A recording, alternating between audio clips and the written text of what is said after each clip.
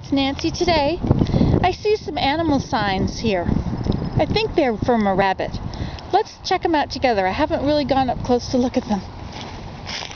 Now see this at the bottom of all these branches. It's been chewed at. There's the bits of chewings left on the ground. Now, we know that a beaver didn't do this, don't we? Because if a beaver did it, they would end in points. They would be, and the tops wouldn't be here. They would have been dragged away. Here it is over here again, right down in the grass. Now, can a rabbit chew that low? You know, that's kind of doubtful. If they were all up a little higher, you know, especially up where the snow would have been. The snow was pretty deep this year. So I would think that these might not have been made by a rabbit, but maybe by a small rodent, some kind of maybe a mole or something like that. There's a hole in the ground. Now, it could be that whatever ate them lived in this hole. What do we see? Can't really see any footprints, and we don't see any scat. Oh, yes we do. This is a scat, isn't it? Those little things. I'll get a pointer here. Those little things there are the scat. And these sticks have been pulled into this hole. So whatever ate them lived in that hole.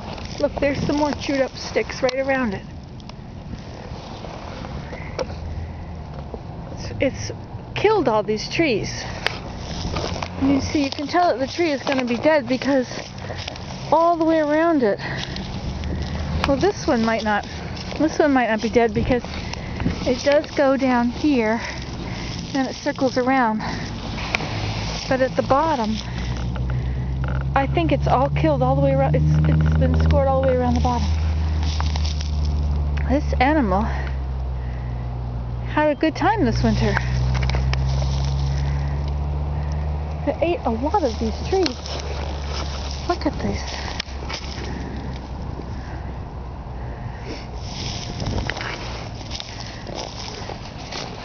I have no idea what kind of animal did it. Those were very small scats, weren't they? See what's at the bottom here. Ah, yes. Some more scat. If you can see that. Very tiny little scats. Mixed in with the shavings.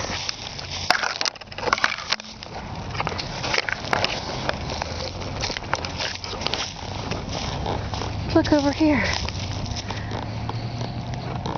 Okay, I guess it's time to get out the book. Find out what did all this. Up there. Oh, look at there's something on those places where it's been eaten. Oh, I guess they're flies. You see, the sap will come up as far as the bark will allow it. And you see those flies are eating it. It is a bit shiny there. Interesting. It was a difficult winter for a lot of animals. So I would think that because these are all so low, either there was no snow or, which we know there was snow, there was a lot of snow, several feet. So whatever did this was coming up under the snow. Now you might be able to find little tunnels in the snow, those little bumps. Sometimes you can see where they've walked along. I have to get down this hill. Sometimes you can see where they've walked along when there still is snow. But there seems to be no evidence of little trenches, do there? Is there?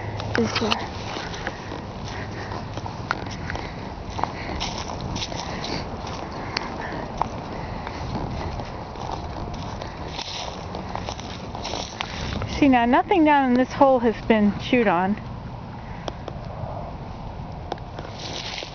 But it would be a good place to live if you were an animal looking for shelter in the winter. You could get back in there. It's a little wet in there right now. Let's see what's over here. Well, here's another hole. I guess this is the foundation of something that we're standing on.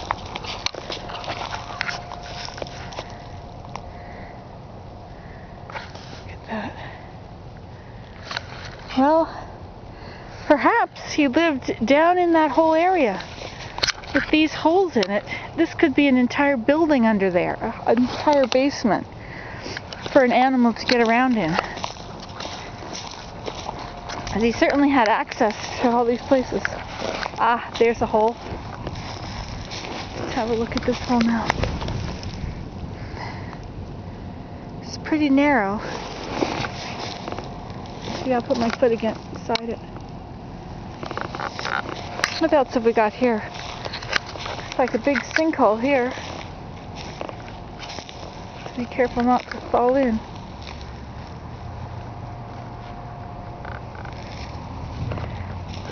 There's another one over here.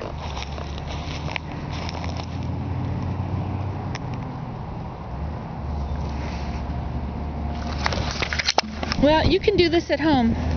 Just keep your eyes open when you're out and see what you see. I'm in a town right now. I'm not even in the woods or anything. You can see all this damage done to all these trees.